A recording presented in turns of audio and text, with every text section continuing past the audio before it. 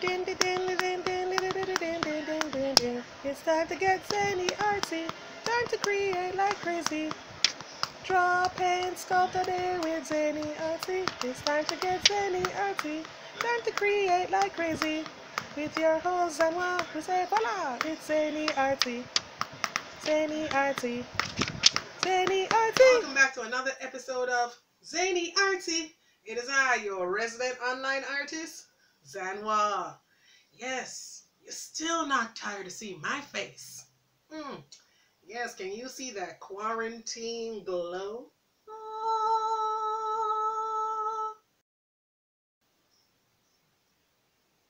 Anyways, so in today's episode, we're going to be doing a lovely little technological challenge because we can't just stick to pen and pencil and paper every day.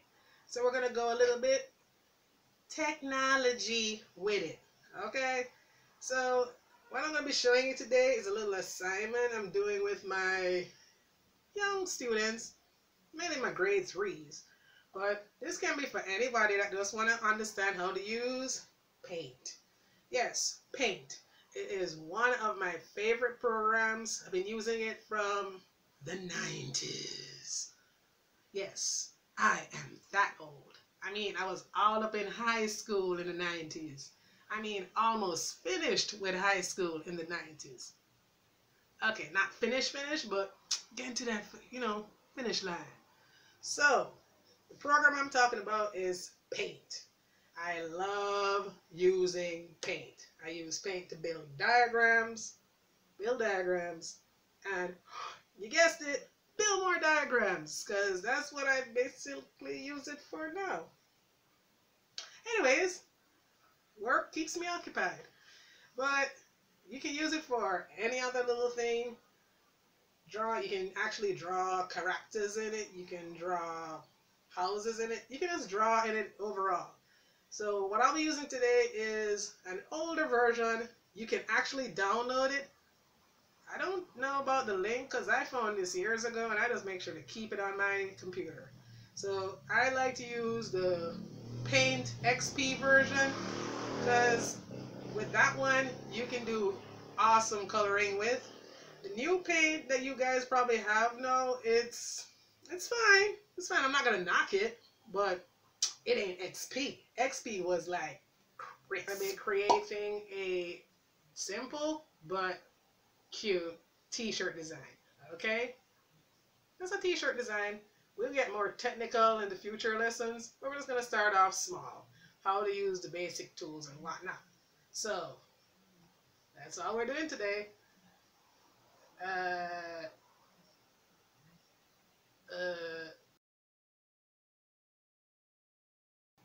Yeah, so today we're just going to be doing a simple t-shirt design on paint.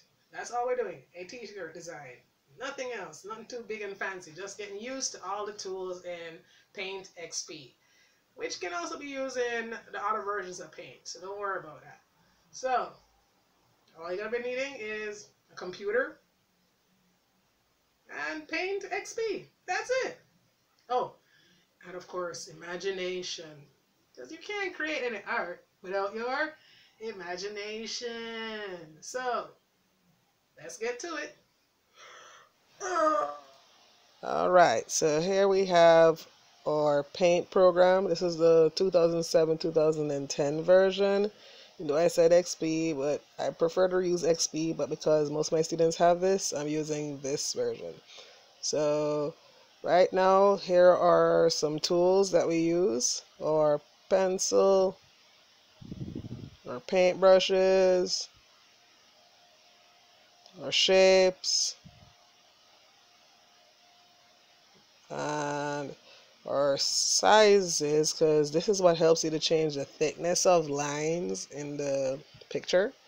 Your color areas is where all your colors are found. This is where you can go to edit your colors by just moving that triangle up or down to get the right tone that you want, just like that. Up, down, yes, and then select it. So this template was already made, so I'm just going to put a design on it. using basic shapes and lines. So first things first, I'm going to be choosing, let me see yes, let's go with a circle. Choose a circle shape, then I'm going to choose a third line option. Yeah, that's the best option. Okay, you don't want to do it too thick. You want to keep the lines as consistent as possible. So I'm just going to be holding down my left click and pulling. See, the good thing with this version, you can move it up and down until you feel like you want to place it. So I'm going to place it right there. And I'm going to pull another one. Sorry for the graphics. You know, got to use my budget programs. Zany Artsy is a God bless production. Anyways, so I doubled up my circle. Now I'm going to choose a star to put in the center. As I said, it's a simple shirt design. So how you get all these shapes, you hold your left click on your mouse and you just pull to the size that you want, and then you can place it. Alright, so I'll put the star in the center. No, it's not Captain America's shield. I'm not stealing nothing. See, I'm going to throw a little bit of sweetness on it. Put in a little diamond. Nah, I changed my mind. Alright, so let me see. Yeah, that's much better. So the good thing is, if you don't like something, you want to correct it or you want to change it, Control Z. It's an Control Z for my American folk. That is what we use to undo. It's a keyboard shortcut for undo. Alright, so I'm just going to be placing some lines using the line tool. It's pretty simple. You hold your left click, pull to the length that you want, and just let it go. But with this version, you have to kind of click far away from it to release it. Otherwise, if you click too close, it's gonna pull along whatever direction you put it to. So I'm just putting a few lines right now. It's best to take your time. Don't rush through it, because if you really want some nice straight lines, you have to take your time to line it up. It's a hand-eye coordination kind of exercise. As I always say with art, don't rush, man. So now I'm going to be using my fill with color tool. It's a little paint bucket with paint spilling out. You choose your color. Good thing about this, you can, oh yeah, let me show you this. If you have black lines and you put black in, make sure you want that black to stay, because this is what happens if you change the color. Yikes. But don't worry, you can easily fix it with undo, Control Z, or the undo button that's at the top. So I'm going to be using blue. That's my favorite color. I love blue. And I'm going to just add, well, you know, more blue, because can't have too much blue. Alright, so down here at this bottom section is the zoom area that helps to magnify, so you can go up close and personal. Again, sorry for the quality. Budget films, work with what we can find. Alright, so I'm using my fill with color tool. I'm using a different shades of yellow and oranges, and you know, to fill in all the various parts. I like to put the colors in different sections. I don't want the same color touching each other. So now I'm going to use a little bit of red to kind of allow that center section to pop. Alright, let me see. Which color should I use now? Alright, I think I'll use the yellow right here. Oh, be careful not to touch those lines when you're dropping in colors, because if you drop the color on the line color will change. But again, simple mistake that can be fixed by just pressing Control Z on your keyboard or the undo button at the top. Alright, so I'm just going, it's kind of hard. When it comes to design, you want to make sure that the colors work well with it. So I'm going to go with the same dark blue that's in the sleeve area, because orange complements blue. So I'm kind of just using a little bit of complementary and contrasting colors to get these colors to pop. So I don't like when both the same color is beside itself, because I want to give that nice stained glass effect. But now I have a little bit of a dilemma.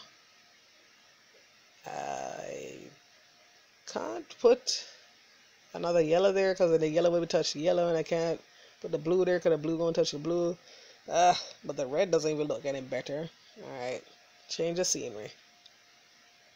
So I'm going in further with a zoom because I'm gonna be using my eraser to basically erase that center line, because it's the main thing throwing off the balance of this entire piece. Again, sorry for the quality. One of these days we're gonna get that good. But for now, budget. Alright, so now that I've taken out that middle line, I can gladly put in the blue, and look, now we have a completely filled in shirt design. Simple, sweet, and geometric, and to the point. Well, let's wait for this to settle. Give it time. Let me just rub that out. Ta-da! Magic. Alright, so that's a completed shirt. Good. So after it's complete, you go to File, then Save As. Then you just give your file a name. I'm going to call it T-shirt 101, or yeah, T-shirt design 101. There we go. And then you just click Save. And that's my T-shirt design. You can do whatever design you want. And thank you for doing paint with me. Now back to your regular programming. I hope you like this episode. Remember to like and subscribe down the bottom. It's like right there below. You see it? Below. So, make sure to like and subscribe if you want to see more episodes of Zany Artsy. I'm your host, Zany, and I'll see you next time. Draw with me, paint with me. Come and see me once on Zany Artsy. Bye.